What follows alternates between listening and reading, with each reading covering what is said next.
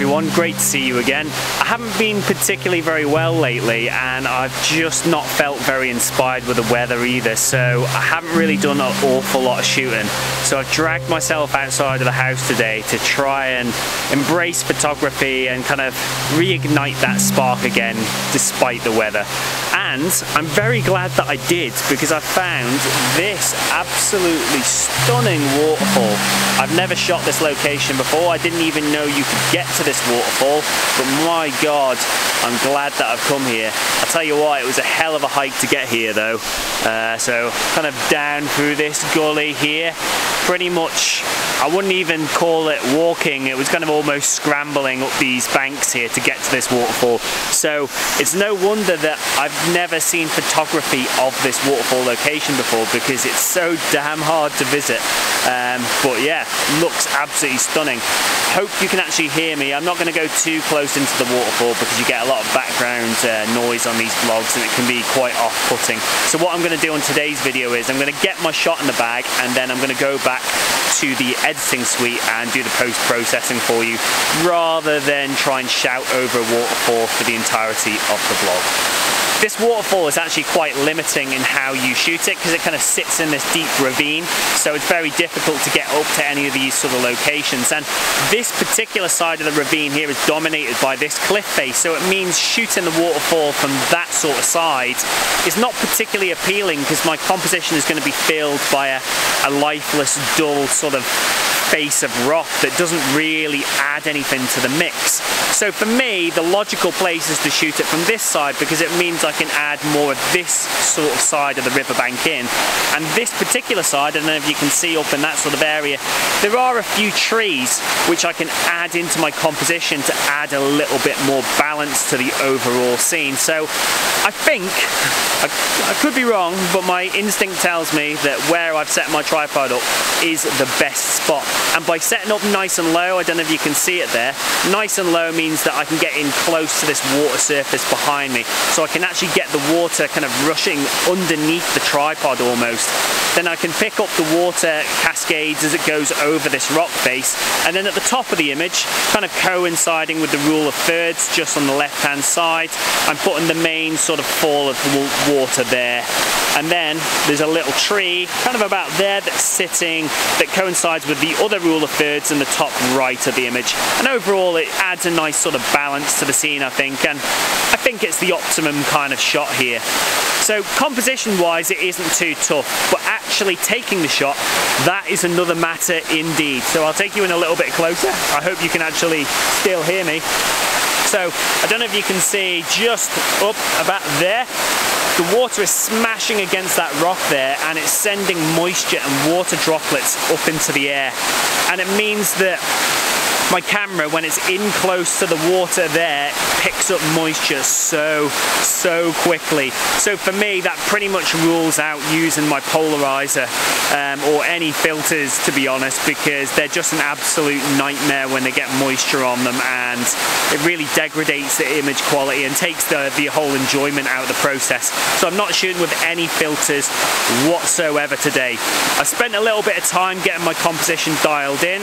I've then taken my camera off the tripod, I've dried down the actual lens element, I'm leaving it to sit for a bit just to dry.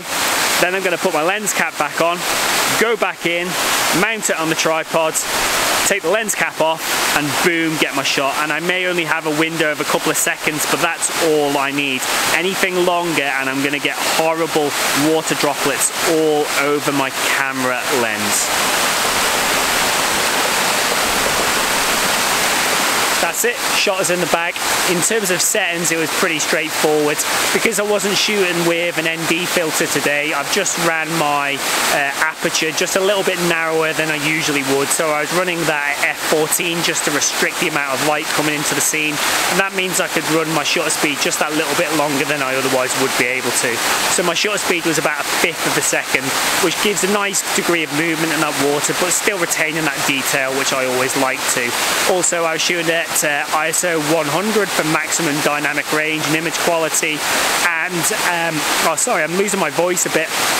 It's been one of those weeks, and I was shooting at about 24mm, and that's about it really. It wasn't too much else to it. Oh, and one other thing, I did also put a 2-stop underexposure bracket in as well, just to cover off the highlights in that top right part of the image. It's a bit of an insurance policy. I've kind of got into the habit of doing it lately. There's no harm in doing it, and for me it's nice to know that when I bring it back to the editing suite, if I do have any problems with the highlights in the image, I've got that underexposure image that I can blend in. So that's about it for today's shoot. So I'm going to take you back to my office, if you can call it that, and I'll show you exactly how I'm actually going to post-process this image. See you soon.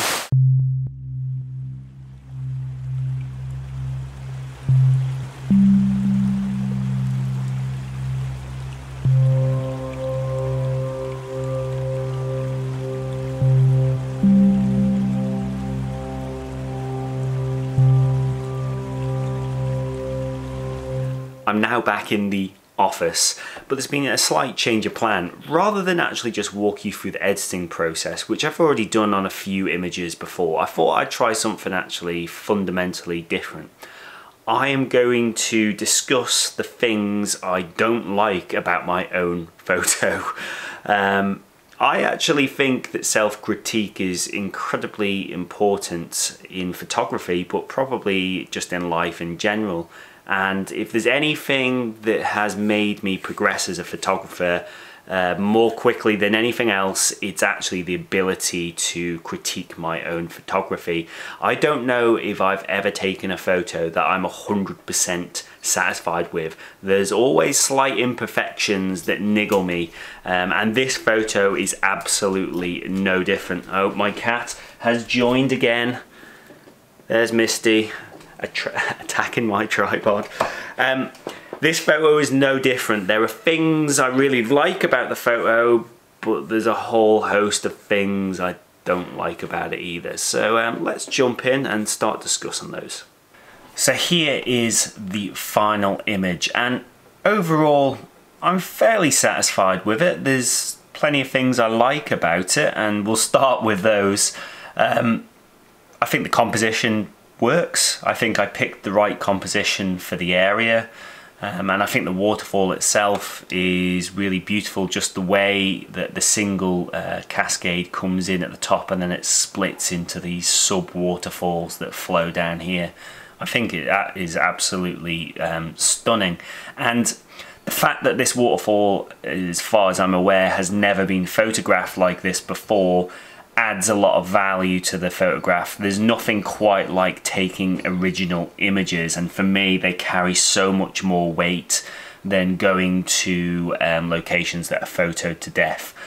So those are the positives, but let's forget the positives and let's have a look at those little negatives. So the first one for me is the tree in the top right hand corner.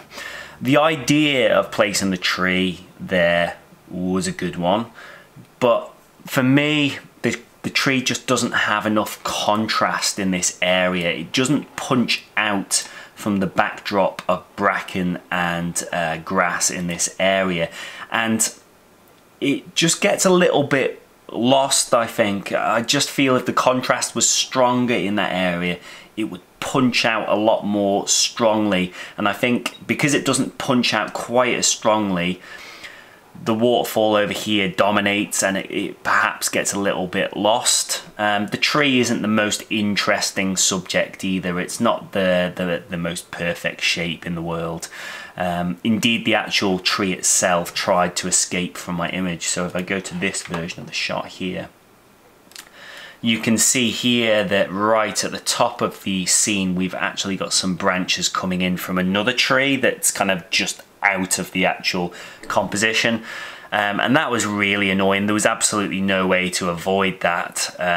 It was just inevitable, but what it did mean is I needed to I used the patch tool in Photoshop just to remove and amputate this whole part of the tree. So if we go over to my final image and come up to here, you can see the trees had a little bit of an amputation there, just to remove that distracting part of the image with the tree kind of reaching out.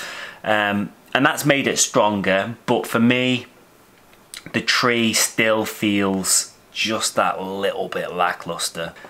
I feel the general highlights in the sky in this area are not the best either, but it's difficult to say what I would have done. Even with the 2-stop underexposure bracket, it hasn't captured any detail in this part of the sky, and to be honest, there wasn't really any detail to capture there. So I feel this bright area of sky is maybe a little bit distracting. It leads the eye off into this top right hand corner, kind of away from where the eye needs to be on the waterfall. But to be honest, I really don't know what more I could do to kind of avoid that. When you pull those highlights in too much, the sky just turns to like a grey sort of muddy mess, and it really doesn't look very attractive at all. And the fact that the tree reaches into that bit of sky also complicates the matter somewhat. So it's something I'm not particularly happy with, but I really don't know what I would have done any different, to be honest. The next thing I'm generally not happy about is the scene. To me, just feels quite flat, and it's not particularly my fault, but it just feels like it needed a kiss of light of some sort just to lift it. I really had to edit this quite aggressively to get any kind of image that I was satisfied with, and usually that's a sign that something's fundamentally wrong with the image, and for me the lighting wasn't great. But having said that, this waterfall is in a secluded gorge or ravine on the side of a mountain that's south facing. Well, it's actually north facing, actually.